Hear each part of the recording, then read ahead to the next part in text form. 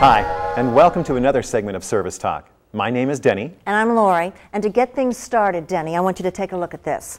This is one of those little cars that you rev up backwards and you let it go and... Call your insurance agent. The point is, this little toy helps to demonstrate one of the very important but often overlooked components of a vehicle, called the driveline. Or you may also know it as the drivetrain. It's that part of the vehicle that converts the energy generated by the engine into the mechanical movement that turns the wheels and makes the vehicle go. In this service facility, we are always concerned about the condition of the fluid in every automotive system. The driveline is no exception. To find out why, let's put drivetrains on the rack.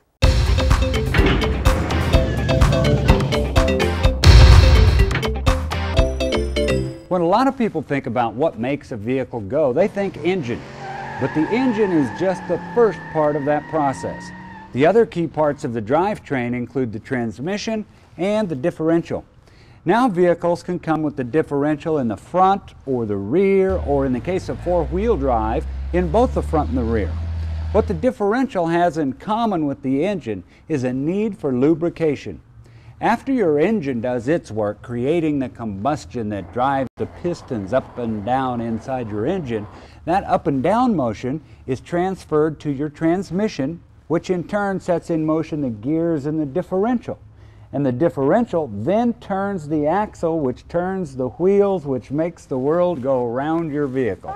To do that, though, there's a lot of metal engaging a lot of other metal inside your drivetrain, and that's where lubricants come in. They're lubricants that flow through your drivetrain for the same reason they flow through your engine, to prevent the friction that wears down the metal components of both.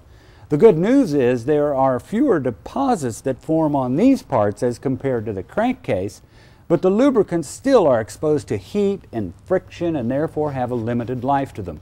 They only last so long, and the drivetrain, just like a real train, has to be in sync or you're not going very far. Thanks, John. Which is why we need to change the lubricants in the drivetrain every so often. Now, the owner's manual recommends we change the fluid in the rear differential and both the front and rear differential on four-wheel drives, as well as the fluid in a manual transmission, generally at the same mileage intervals.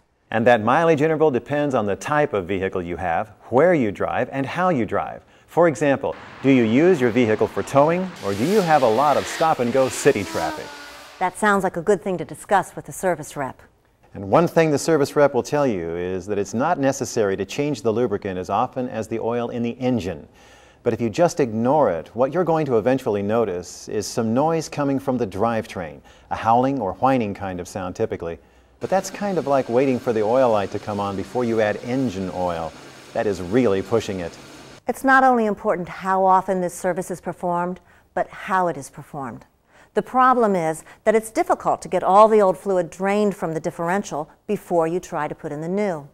We use a method of extracting virtually all the old fluid before the new goes in.